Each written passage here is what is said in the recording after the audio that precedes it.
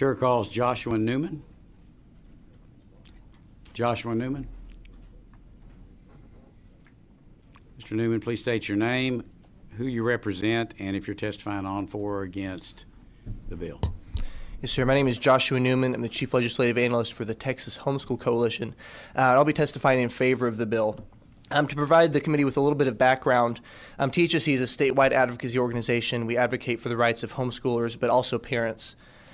We have a little more background. We helped pass the original statute that outlines driver's education in 1995, so we have had a history of working on this issue.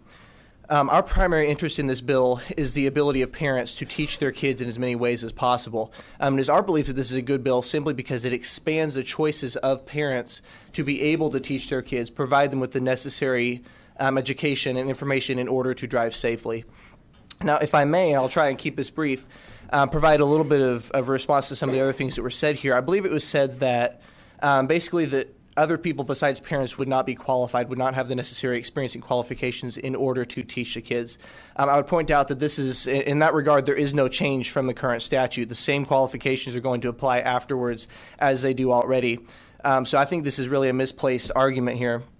Furthermore, just to establish that this is not a problem with the current statute, I myself, and as well as my 5 now brothers and sisters, all went through this program when we were learning to drive. I can state proudly that to date I've never had a ticket or of any kind for driving. And I know my siblings are pretty much in the same place. So I think that this is a fairly successful program because I know many people who would be in the same place.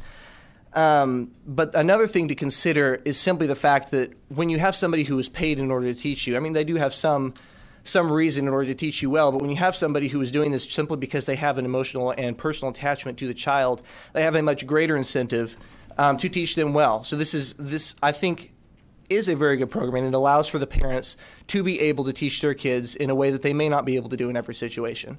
So for that reason, we are in support of the bill. So I stand open to any questions. Good. Members? Thank you. All right. Thank you.